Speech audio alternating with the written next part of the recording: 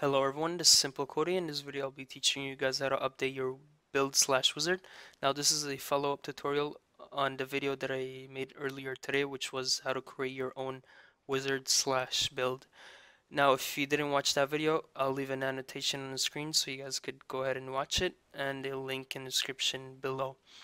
So for this video I'll create a minor update for the build that we already had. So as you can see, I have two add-ons, video add-ons, which is the Vivo TV, sorry, and the Simple Kodi Wizard, which we created earlier in the other video, and I have the Music Vivo TV add-on. So I'm just gonna be adding a Genesis video add-on. Now you could do this. There's two ways of doing this. You could do this manually from Kodi. So let's say downloading add-ons from Kodi right here and adding sources and downloading and changing everything from here. But for this video, I'll do it out of Kodi because it's just easy to do, and it will be real quick because I'll have to add just one video plugin. So first thing I'll suggest you guys do is create a new folder, call it old build, so you guys have a backup on everything. So just copy the build that we created the last video and put it in a backup folder. We can close it. Now we don't need this wizard because we're just going to be updating the build itself. So extract the file, the build, in a folder or on your desktop. And right here I have the add-ons right here, and I have Genesis in a zip file right here. I'm just gonna drag and drop it like so, and it's gonna be in my build. So right now I'll just have to, let me just copy the name. So I'll have to highlight these three files, add to archive, zip file, okay. And it's gonna create a zip file right here. I could put the old one in the old build folder I created, but I already did that. So I'm just gonna go ahead and delete it and rename the new zip file the exact same name as the old build. Make sure it's the exact same name. After that, go to Dropbox, sign in. You should already have an account if you follow the last tutorial, and go into build, and right here we're just gonna drag and drop the new zip we created to Dropbox. Give it some time and it should update. And it's green, so it updated. So we could open up Kodi. Now let me show you again. I don't have Genesis on my video add-ons.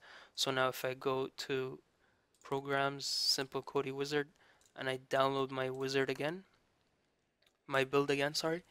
Give it some time.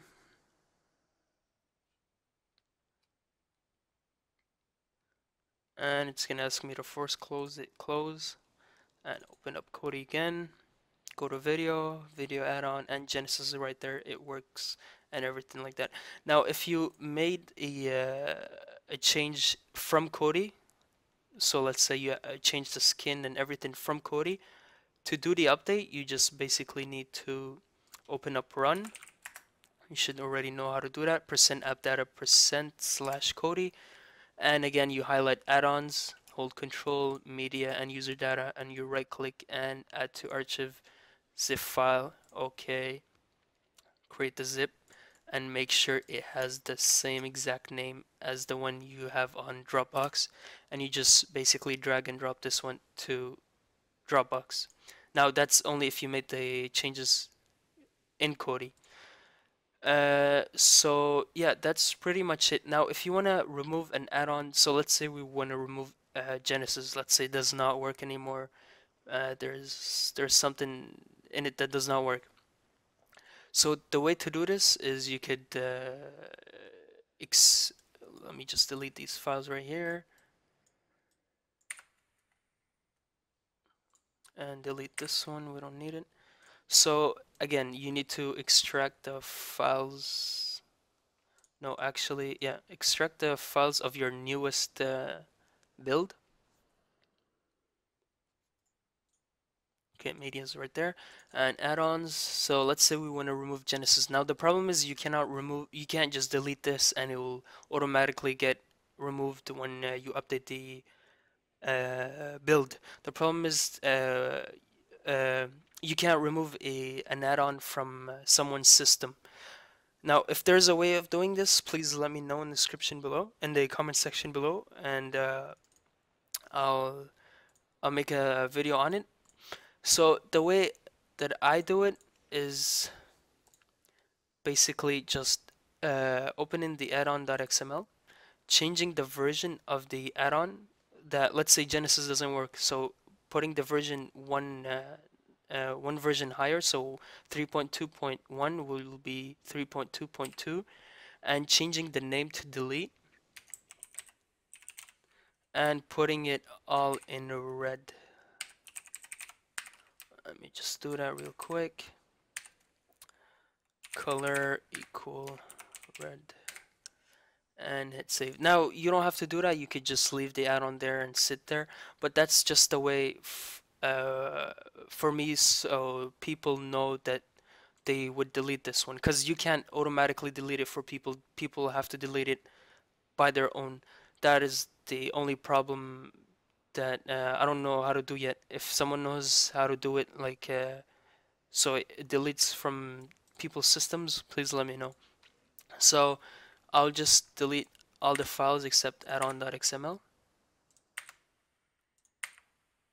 Delete, hello. Okay, and I would rezip it again. Copy the name. Let's delete this one. Okay, rename it. Again, the exact same name, and copy and drag and drop it to Dropbox. Oops, it downloaded instead of. Make sure the highlighted green is around it, like so, and give it some time. And update it. So open up Kodi. Now Genesis is still there. Now, so we're gonna have to go and update our build. So basically downloading it again. Now you don't have to do this again. Like I said, you could just keep it there and just stop updating it. But this is a way to remove all the add-ons that are not working, so they don't take up space in your build. So as you can see, it says delete for Genesis. The problem is it still works because the files are still on my system. Everything works with it.